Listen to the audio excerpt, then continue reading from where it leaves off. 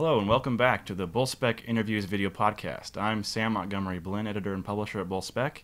I'm very pleased to be here with John Kessel, who's a professor of creative writing and of science fiction and fantasy here at North Carolina State University at the MFA program. Thanks, John, very much for sitting down with us. My pleasure. All right. Well, we've got so much to talk about. You've written and edited several things recently, and but I'm going to start by going way back into 2001. Where you wrote an essay, Imagining the Future, which you've been gracious enough to let us reprint in the next issue of Spec. It was a very interesting essay when I read it. But since 2001, there's been nearly a decade of additional research on the science side and additional writing on the science fiction side.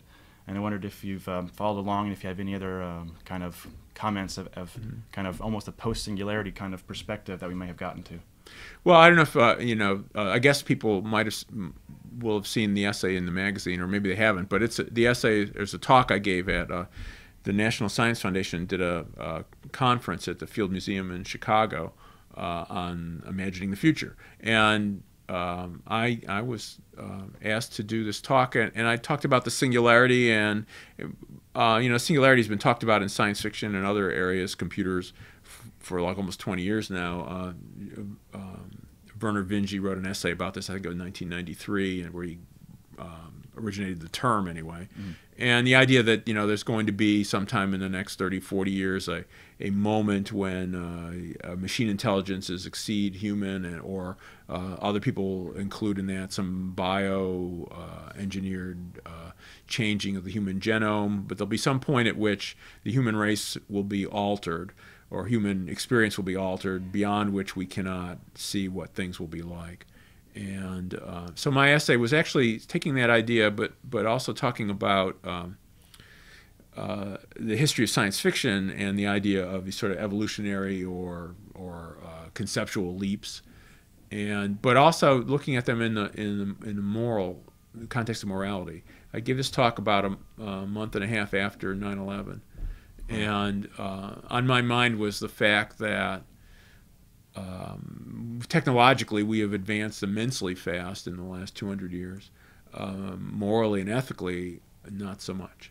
And many people, I'm not the first, have raised the question about whether we can handle the powers that are given to us by advancing technology with a kind of hominid, evolutionarily restricted ethical capacity, and H.G. Wells and others talked about this as a problem. So I thought, well, could there be a singularity for a moral or ethical singularity as well? Anyway, so as regards to singularity, I'm not a completely cutting edge person as regards the technology of artificial intelligences and things like that. I have to say that despite the fact that I gave this talk, I'm kind of a skeptic about the singularity. Such things as Moore's law. Moore's law says, the computing capacity doubles every 18 months. 18 months. I probably got that wrong. Well, see, I have a problem with that. I was a physics major, and whenever someone comes up with a term that they call a law, I want to know. A law is something that's inherent in the nature of the universe, like the law of gravity, or a structural law. It's a law that can't be violated. Okay, it's not a matter of opinion. It's not it's not dependent on our state of technological development. Physical laws are physical laws. Moore's law is not a physical law. It's just something somebody observed about the sort of local advancement of processing technology over a period that goes back maybe 20 years. Okay, well, that's not a law. Okay, you could say that if you extrapolated the top velocity that a human being can travel at, starting in 1900 and going up to 1965 or 1970, the top velocity a human being could travel at in 1900 is maybe 100 or 120 miles an hour in a railroad train. Okay, by 1970 we could go 25,000 miles an hour and go to the moon. Okay, so if you extrapolate that trend, right now we're going 60 times the speed of light. Not quite. No, we're not. Okay, that's not a law. So Moore's law, I think, is BS. Okay, I'll say that right now. All of you computer people, Moore's law is BS. And so the idea that if the singularity depends on Moore's law, I'm skeptical. Okay. You mentioned that Vinci himself has wondered, well, what might happen if the singularity didn't occur? Right. And you actually put a great story on that front, Calorie Man by Paolo Bacigalupi, Right. in your Rewired anthology. And I had just read Wind Up Girl, which is kind of a continuation of that story, which imagines directly that scenario. If the singularity doesn't happen, all this other stuff happens. Right, and Bacigalupi is absolutely a skeptic about our ability to deal with the technological results of our technological advances. And morally too. Yeah, exactly. And I don't know. I mean, I hope we can advance enough to be able to, the singularity is sort of it's like an apotheosis. So the idea that somehow our problems will be solved because, intelligence is greater than our own will take care of it. And I hope it happens. I hope that those intelligences are ethically more advanced than we are, but I don't know. It's not been our history. So I haven't really kept up with the latest things. I've been reading science fiction, and a lot of science fiction there's been a lot of science fiction that's tried to deal with the singularity or post-singularity world. Things like you mentioned Charles Strauss, his Accelerando stories. They're really cool. I really like them. Cory Doctorow, a lot of other writers have tried to deal with this. My friend James Patrick Kelly has done some sort of post-singularity stories. I don't know, how I feel about that. I think it's definitely worth speculating about. I don't know.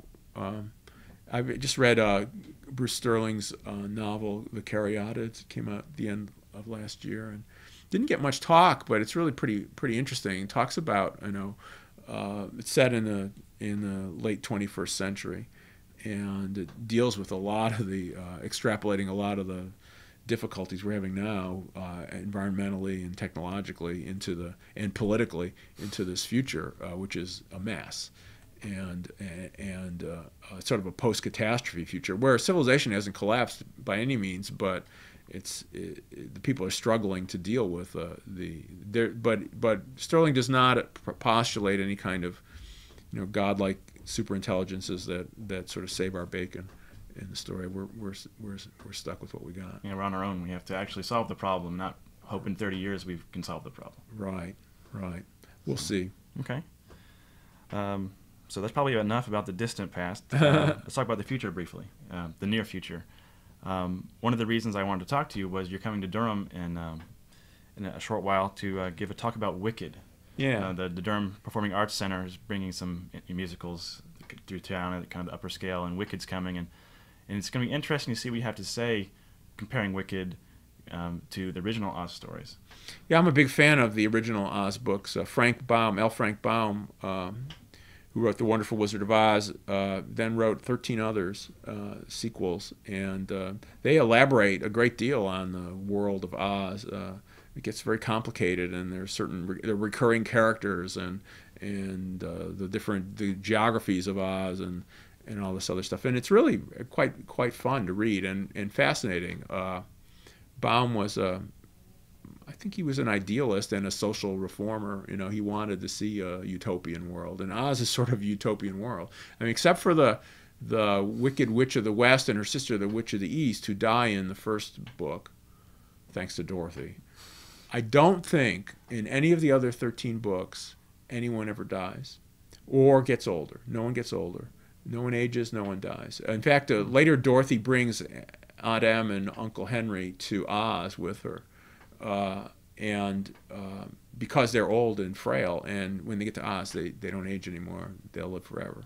And there's a kind of there's not really any explanation given for that in the stories, but it's really quite I don't know, it's charming, really. And there's conflict in Oz, but there's not, it's not the brutal and homicidal conflict that we have in our world. It's interesting. I read the series of books as a child, or as a very, very young adult. Right. And they're introduced kind of now as The Wonderful Wizard of Oz as a children's story, but originally that was not Baum's idea. It was a kind of a grand allegory of science fiction or fantasy. Is that kind of a lost art, you think? Do we see not enough of that? Well, it's funny. I was reading a lot of young adult fiction and children's fiction with my daughter when she was younger. Now she's older enough, and we're not doing that. But so I read a lot of contemporary children's fiction, and Some of it seems to me to be serious. I don't know if it does this sort of grand allegory thing. I suppose you could say the Harry Potter books attempt to some kind of global vision of humanity, but I don't know. I don't think they I like them well enough, but I don't think they're that profound. The Oz books, I don't know. There's something about them that's very American. They don't owe anything at all to European fantasy, or not much. It's not like they're sort of obliged to the feudal. They're not feudal. Okay, they're not not a Brothers Grimm tale retold by no, Disney. And even if you think about Tolkien, his fantasy world of Middle Earth is very feudal. Okay, and it's based on European and British class structures. Okay, very much class is written into it, and that's not there in Oz. Oz is very American. You even have like a state university of Oz where Professor Wogglebug teaches, and so. That's interesting to me. And the book Wicked takes some of that. And Wicked, of course, does something. I mean, it's a very dark vision of Oz. And there is death, and there is tyranny, and there is all this. He sort of flips everything around where all the values are upside down, and the good people are bad, and the bad people are good in Wicked. So that's, and in much more mature and complex characters, which is interesting to me. But I sometimes feel that Wicked doesn't really... In some ways, it's you go to Wicked and if you've seen the movie The Wizard of Oz, that's as much as you need to know to understand Wicked. But you don't really get L. Frank Baum's Oz. It's not really there in Wicked. And so if reading the Baum books might be a big surprise. One thing that happens in the Baum books, actually, it's pretty interesting, is that there are these very strong women or girl characters. Girls are always the main characters, there are male characters, but the girls seem to, Ozma and Dorothy and General Ginger and other characters, all the girls are the active and assertive characters in the Oz books. And the boys, the one boy who seems very important, and I think it's in the second book, his name is Tip. Have you read the second book? I read them 20 years ago, perhaps. So. Well, it has that wonderful and absolutely astonishing ending where Tip is the boy who's been raised by a witch, and he escapes from her, and he goes off. He's going to go off I think he's going to the Emerald City, and he has a Jack Pumpkinhead who he's brought to life with some powder of life. Well, at the end of the story, it turns out that Tip isn't a boy, that he's Princess Ozma, who was captured by a witch and made into a boy and made to forget who she was. And so, but at the end of the story, they tell him, well, you're really not a boy. You're Princess Ozma. He says, what? Oh, no, I'm not Princess Ozma. He says, yes, you are. If you come in here, we'll unmagic you. And he goes into this tent, and they unmagic him, and he comes out, and he's Ozma. And it's like, whoa. I mean, a kid, would be just flabbergasted by that. This boy hero becomes a girl, and that's the happy ending.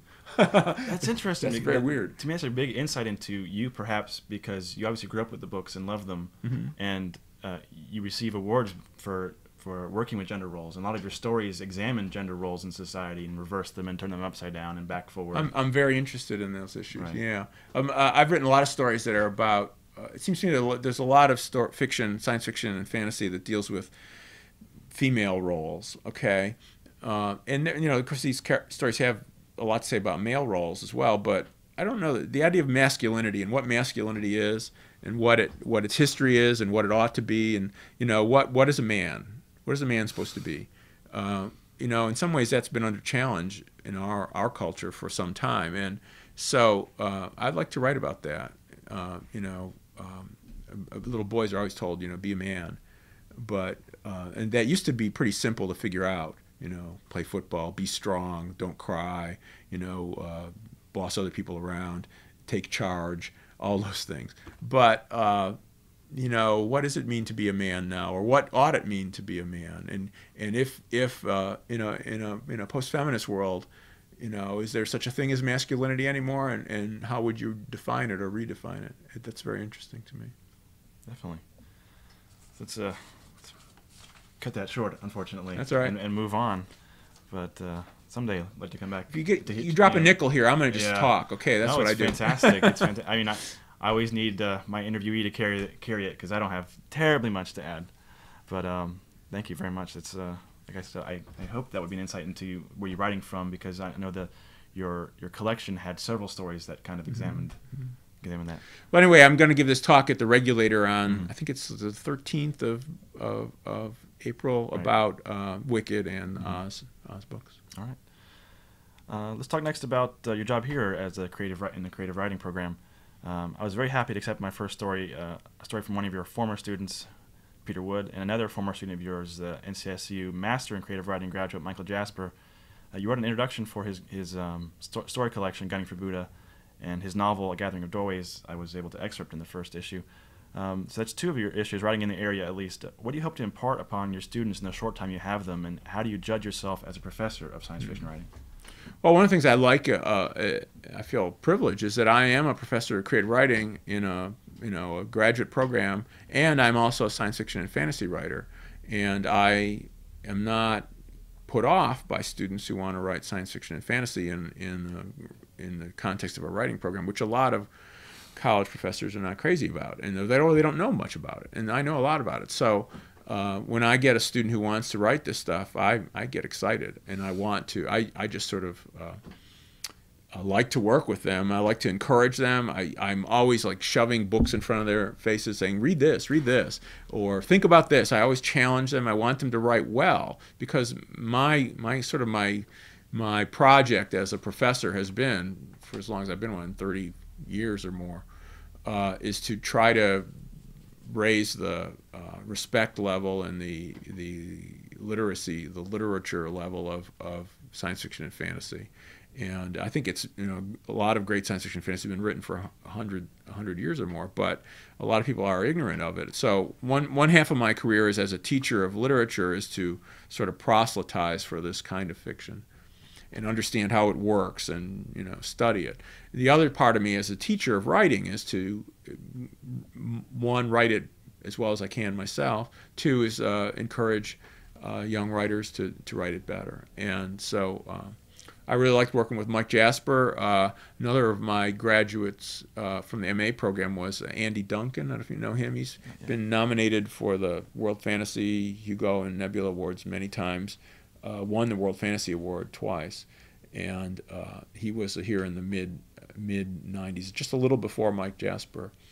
He had a book come out in like 2000 called Beluthi and Other Stories.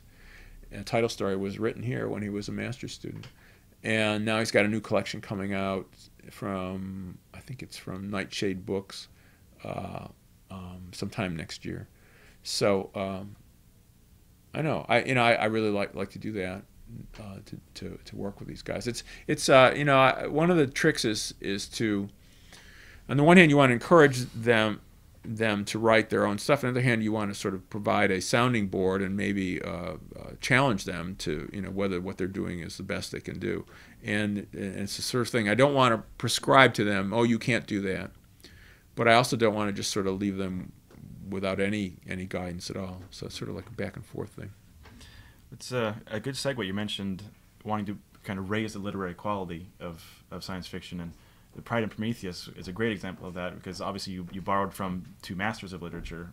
Yeah, Mary Shelley and Jane Austen. And the merging of the very science fictional Frankenstein story with the very literature-based Pride and Prejudice, kind of blending it in and adopting the style. What I've read of reviews of your collections are, you have an unmistakable quality of being able to adapt your writing tone, your writing style to fit the story. Mm-hmm. And in that case, it was obviously roundly recognized. You won the Nebula for it, as being able to just really pull off that tone and writing of Jane Austen. Well, I was trying to do Jane Austen and some Mary Shelley too. Mm-hmm. I don't know.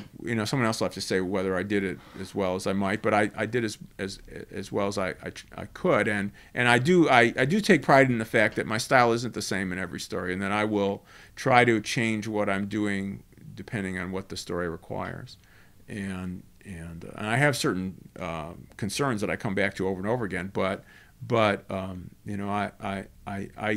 really am interested in the craft of writing, and I think of writing as there's a lot of inspiration and intuition that goes into it, but there's also a sense in which you have to be a good bricklayer. You have to know how to build the house so that it won't fall down, and that the doors are square and the floors are level and it's well ventilated and that's why I want to build stories like that are well constructed, and they may not always be elegant or beautiful, but I want you to be able to live in them without them falling apart. Mm-hmm. So yeah, I work hard at that. I'm not a tremendously prolific writer, but I do want to do that. And I guess I'm very influenced by classic writers. So I've written a number of stories that I've borrowed from, some people say stolen from the classics. It's sort of a challenge to to try to write a Jane Austen story is probably foolish because she was a brilliant writer.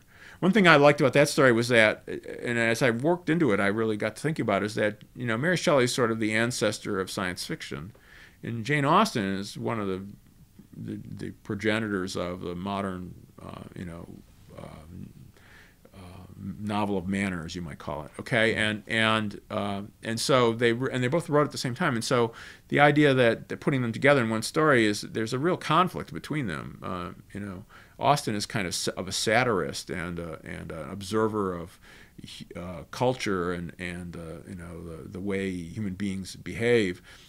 Shelley's more of a Gothic writer who's very much more romantic and not at all satirical, and so they don't really fit together naturally. But it is sort of like talking about the juncture between science fiction and non-science fiction, and how they might fit together and how they might not fit together. Cool. Well, continuing to pound this mainstream fiction or literary fiction and science fiction, the Slipstream anthology, Feeling Very Strange. Mm-hmm. You're making the case for the convergence of mainstream fiction and literary science fiction is kind of how the secret history of science fiction is kind of tagged. But back when you edited the Slipstream anthology, how did that prepare you to do the next stage that you put together? Well, actually, these three anthologies I've done with co-edited with James Patrick Kelly. Here's the Secret History, which just came out in October. This is the last one, a little advertisement. All three of them, I think, are in the same ballpark, and that all three of them were the Slipstream book, which came out, I think, in 2007, was it, or 2006? And at any rate, it was Slipstream is a term that was invented by Bruce Sterling in 1989 to talk about a certain kind of story, and the term has been adopted by other people, and there's considerable argument about what it means and what is a slipstream story and what isn't. In some ways, I think the kind of fiction that Sterling's talking about had been around long before he described it, and under other terms like surrealism, or some people say magic realism. I'm not crazy about that term. So we were, and this kind of story is being written by what you might call people who are generally perceived to be fantasy writers or science fiction writers, but also by writers who are not associated with science fiction, fantasy, literary writers. And so we wanted to show how, at least in the last 15 years, that there's a kind of emerging genre that is so firmly associated with pulp fiction versus literary fiction. And then the next book we did, the cyberpunk book, the sort of post-cyberpunk anthology called Rewired. Again, cyberpunk is a kind of science fiction that is read by a lot of people who don't normally read science fiction, and people like writers like William Gibson and Neil Stephenson have an audience far outside of just science fiction readers. So that also, and you mentioned Paolo Bacigalupi. You have a story in there, Cory Doctorow, some contemporary writers who really are bending the edges of genre. And then this book, The Secret History, we really went out to get writers who are not at all considered science fiction writers, Margaret Atwood and T.C. Boyle and Michael Chabon, Don DeLillo, George Saunders, Stephen Milhauser. These are all writers who never have been called science fiction writers. But we have stories in here by them which we think by at least some definition of the term can be called science fiction. So we're making the argument that this kind of fiction, what you would call it, surrealism, magic realism, slipstream, literary science fiction, that the border is getting fuzzy, and it's not completely permeable. It still is pretty much the case that if you call something a science fiction story, there are a lot of people who will not read it. Okay, they will think, oh, I know what science fiction is. It's aliens, it's spaceships, it's Star Wars. I don't like that stuff. I don't read it. Well, there's a lot of science fiction. There always has been that is not aliens, spaceships, and Star Wars, and we're trying to show that that it's still going strong, and it's a credible kind of fiction. So actually, I was just at the International Conference on the Fantastic and the Arts last week in Florida, and talked to the publisher of The Secret History, Tachyon Books, the editor, the publisher, Jacob Wiseman, and he's after Jim and me to do a kind of a prequel to this book, where we cover science fiction or writing from 1950 to 1970. This book starts in 1971 and goes to the present. 1950 to 1970, and again show how there's was crossover fiction even back then. Wow. So you mentioned come back from IFA. You're also heading to Fractal in Medellin. Yeah. What is Fractal about for people who don't know? Well, Fractal is a kind of arts, literature, music festival that takes place in Medellin, Colombia. The first year was last year, and it was quite successful, and it drew in all kinds of things. I mean, it had things you would never expect at a science fiction. In some ways, it was a science fiction convention, but it wasn't just a science fiction convention, or it broadened the term to cover a whole lot of different things. So, for instance, they had a fashion show there. It turns out Medellin, I didn't know this, is a center of couture, international center for fashion, and so there were students at the university there who are in this program to study fashion design and clothing design, and so they had a science fiction fashion show where they asked the students, they gave them some cyberpunk texts, and they said, okay, they gave it to them on Monday, and then by Thursday they had to produce clothing that would be inspired by these texts, and then they had this fashion show, which was very bizarre. And they had a rock band from Cali, one of the other cities in Colombia, and they had a kind of tango ballet. They had a performance by the symphony orchestra, and they had science fiction writers, me and James Patrick Kelly. They had a science fiction editor from Argentina, a writer from Spain, and all of these things in the same place. And so they're doing it again this year at the end of April, and the theme this year is what's it called? Reinventing the future. And I think that in Colombia, which is a country that has certainly had a sad history in some ways, political and other difficulties.